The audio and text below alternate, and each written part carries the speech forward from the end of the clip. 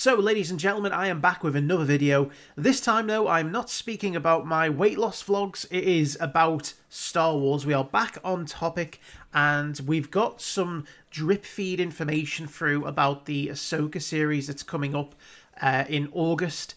And these images that have been released yesterday by Empire have caused a lot of speculation. Specifically, one image, which I'll pull up in a minute, that is of an Inquisitor. And I'll be honest, I saw the Inquisitor in the trailer. I think even back then, I said that looks an awful lot like the 8th brother. And upon seeing the image, my opinion is still holding to that. It is the 8th brother. The helmet is very similar. The outfit is much better looking than the Inquisitors in the Kenobi series. But you can see that there's a few things that, you know, will put a dent in the theory. Mostly that he seems to have, you know, 5-fingered hands, whereas the 8th brother in Rebels didn't. He was a little bit more alien, but we never really see, you know, what kind of an alien. And it's not beyond, you know, Disney, Lucasfilm to make these kinds of aesthetic changes to the characters in a conversion from live action, you know, and animation. So it does, the helmet looks very much like the 8th brothers. Now, there's been a lot of speculation, and one of the bits of speculation really got me thinking about, you know, the clamour for characters that have existed in Legends and in other forms of media that have never been seen on TV or in the movies. And it's really, for me, setting people up for disappointments. You know what Star Wars Twitter is like? At the best of times, there is always something to argue about, something to criticize, something to hate. And at this point, I think that the people who are claiming that this character could be Starkiller, I appreciate the fact that Starkiller is a very popular figure in the Star Wars Twitterverse and in, you know, Star Wars in general. And he's a very fun character, you know, when you play those games. The Force Unleashed is one of the most fun experiences that I've had playing any kind of a Star Wars game. You know, you are pretty much at the peak of a Force user's power. And, you know, you get to go and blow up a lot of stuff, kill loads of people. You know, it's kind of like living Star Wars Theory's, you know, most epic Star Wars dream. And, you know, that's fun in a video game because, you know, video games, they're not really to be taken too seriously. You know, to say that they're not really canon is an understatement. You know, one of my favourite Star Wars games is Shadows of the Empire. Dash Rendar, outside of the really fun kind of cosmetics that we got in Jedi Survivor for his, you know, outfit, he's not a canon character. Those events didn't happen in canon. And I know to a lot of people, canon doesn't necessarily matter, and that's fine. Have your own canon. Absolutely no problem with that. The problem I think people are going to have is that they are not going to be happy either way. If this character turns out to be Starkiller, they're not going to be happy because they would have seen this as being a perfect opportunity missed by Dave Filoni and those in charge of the Ahsoka series. And they're going to complain and whine that it's not as good as Starkiller because they want this character to be OP. You know, they want it to be the person who is in the video games. And that's the exact same reason why if it does turn out to be Starkiller, they are going to hate it. Because this cannot ever be the Starkiller in the games. Because the Starkiller in the games is stupid. Starkiller is a stupid concept. And that one that would never work in, you know, the Star Wars universe that we've established in, I'm going to say canon to mean everything that's been presented as being the established universe on TV and in the movies, and to some extent in the novels and animation as well. Now, what you simply cannot have here is an Inquisitor that is more powerful than Ahsoka, or even being an apprentice of Darth Vader.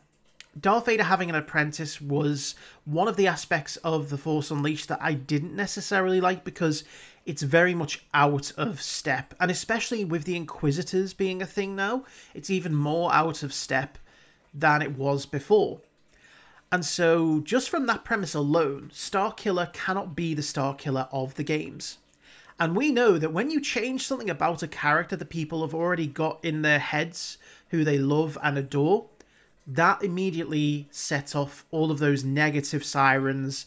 People will flood to Twitter and they will say, this is a waste, this isn't the Starkiller that, was in the game, this is terrible, this is Disney just, watering down, Starkiller. And it's like, well, yes, that's exactly the point. You cannot have Starkiller from the games because he is massively overpowered. It's like if you were to take all those events as said, he beat Luke Skywalker. It's like, that's just not possible. I mean, it's possible in a non-canon world, but in the universe that we have established, it's not possible. So people are going to hate it because he's inevitably going to be defeated by Ahsoka. He's not going to be anywhere near as powerful. And, we're going to end up back at square one, which is hate being spewed out online, people not being happy, people always saying that, this and that is terrible, not what I foresaw. So, I think the people who want this to be Starkiller are just setting themselves up for disappointment. Now, as for the other theories, people are saying it could be Barriss Offee, which I guess, I mean, it's very strange that, she would have disappeared for 20-odd years, 25 years after the end of the Clone Wars, because we don't see or hear from her at all after that point. Why did she become an Inquisitor in the first place? She was very much a complicated character in that she wasn't Sith, she wasn't evil, she didn't fully go to the dark side. She fell out of love with the Jedi Order. She saw the Jedi Order for what it really was, arrogant, prideful. She saw the downfall, and that kind of leads people to that dark side. And that's where I think, the characters of Shin is kind of going, those kind of dark side Jedi. Maybe, they are not full dark side users. They are more former Jedi that became, out of step with the Jedi Order and have, gone on to use the dark side for, their own purposes. But they're not Sith. Another is Ezra. Another theory is that it could be Ezra who has been either corrupted or has lost his memory and is being controlled by Thrawn.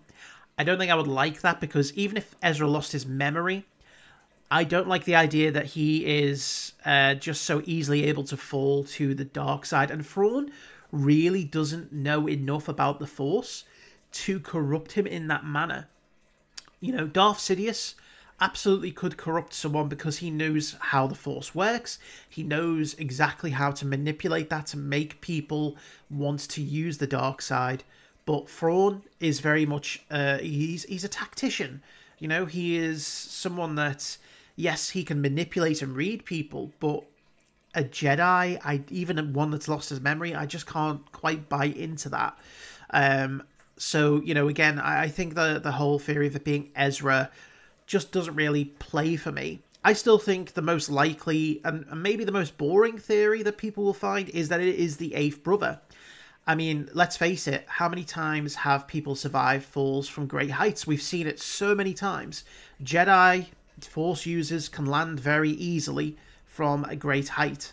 And so why wouldn't he have been able to? He wasn't mortally wounded. His lightsaber broke. And so it makes the most sense. It looks like the character. Disney is well known to change characteristics of, certain, characters if they are being translated from animation to live action. So that, for me, remains the most likely theory, and the theory I'd probably be most comfortable with. If they want to make a new character, sure, that's fine. But really, I don't think this Inquisitor is going to be around for long. I think the Inquisitor is maybe going to be 1 or 2 episodes, because, it just, for me, it kind of smells of temporary villain for Ahsoka to defeat, to kind of let us establish the power base that she's currently at. Because we know that Ahsoka can easily handle an Inquisitor based off of the Rebels series, but a lot of people who won't have watched Rebels won't know that. So we need something to show Ahsoka's power, based off of another Force user. Because, yeah, we got to see her fight in The Mandalorian Season 2, but she was up against a non-Force user, and, again, she kind of handily defeated her. So people maybe who aren't too familiar with the character won't know the power levels, but if we put an Inquisitor in there, who we've seen in Kenobi, So we get an idea as to what their kind of challenge rating is, if you want to use a D&D term. We'll get an idea as to how powerful Ahsoka is. And so that's, I think, all the character is there for. And so it makes sense just to make it a throwaway character and not a Starkiller, not a Barasofi, not an Ezra, because that just doesn't make sense. And I think that no matter what, people are always going to find a reason not to like it. No matter who it turns out to be, people will not be happy. And it is just a case of people just need to take a step back, think about it, and just, you know, maybe kind of realize that all those characters that we love from Legends, all those characters that we love from the video games, that's where they thrive, that's where they exist, and if they are to be translated into live action, it's not going to be the thing that you expect. And so for me, it's a big no-no on Starkiller, and it's a big no-no on most of those other theories, but only time will tell. In the meantime, let me know what you guys think it's going to be. How do you think Starkiller would translate? Do you agree, or do you think that they could make a Starkiller work in the current sort of format? Let me know. In the meantime, we'll keep an eye out for more stuff. Thank you for watching. See you soon.